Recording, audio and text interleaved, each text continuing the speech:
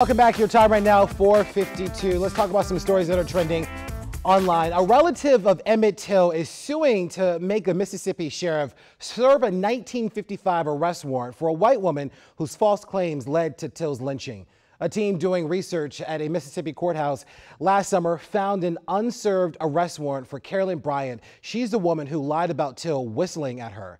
That led to his kidnapping, torture, and eventual death, which became a catalyst for the civil rights movement. This week, Till's family filed a lawsuit to have that warrant served. Bryant is now in her 80s. Actor Bruce Willis has been diagnosed with frontotemporal dementia. His daughter shared the news on Instagram. It's sad news out of the movie industry. It's been just about a year since Willis retired from acting because he was diagnosed with aphasia.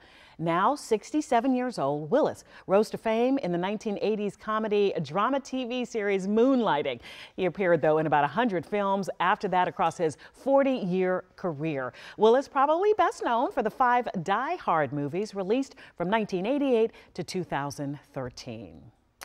Tesla recalling nearly 363,000 vehicles equipped with its full self-driving system. The National Highway Traffic Safety Administration says it's had several safety concerns, including failing to come to a complete stop at stop signs and traveling straight through an intersection while in a turn-only lane.